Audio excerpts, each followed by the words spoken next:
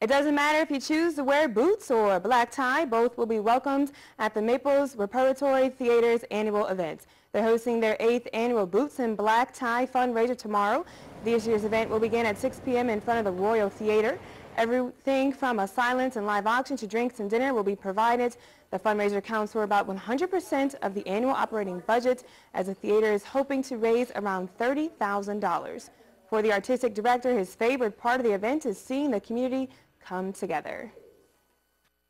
One of the things that's cool for me is just to see a whole group of our patrons come out. Some are dressed, more casually, some really get dolled up, and it's really fun to see people all coming together to support the theater in this way.